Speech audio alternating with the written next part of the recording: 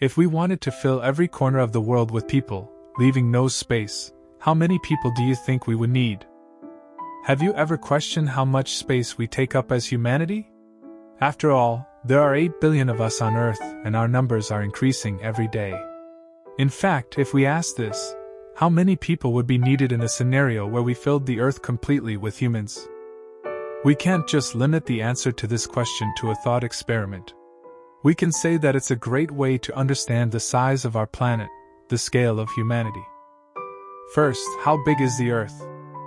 The total surface area of the Earth is 510 million square kilometers, but 71% of it is covered by water.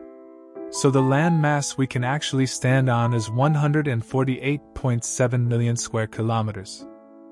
This includes the entire land area, including deserts, forests, and mountains. Some places are of course uninhabitable, but we will use all of them in this calculation. How much space does a person take up? The average person, standing up, takes up about 0.1 square meters of space. That's similar to the amount of space people would take up at a crowded concert venue when they were standing close together. So we could squeeze 10 people into 1 square meter. Now let's convert this to square kilometers. Number of people that can fit into 1 square kilometer area. When we multiply the total land area by the number of people per square kilometer, we reach the result. The total number of people needed is 1.487 quadrillion people.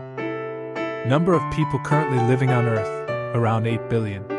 So to realize this scenario, we would need about 186,000 times as many people as today's human population.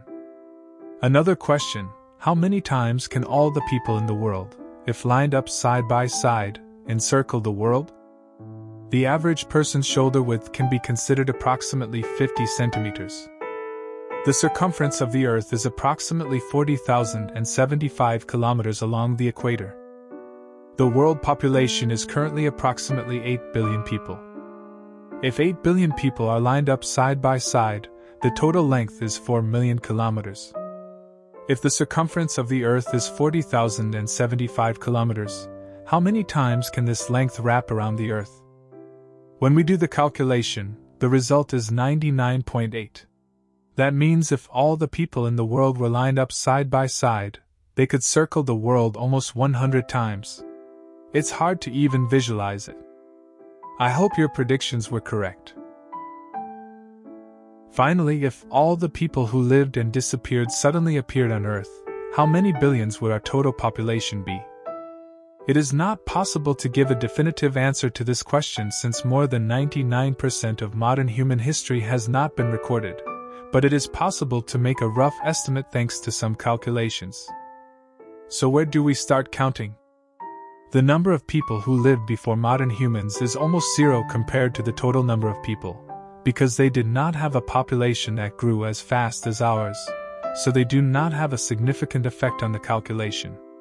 50,000 BC is a good starting year for a reliable estimate, because it is possible to estimate the number of people at that time.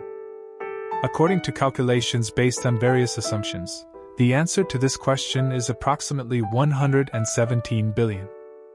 Although we are a slow reproducing species compared to other species, the damage we do is so great that the problems brought about by high population growth will probably cause our extinction. Thanks for watching. Don't forget to subscribe.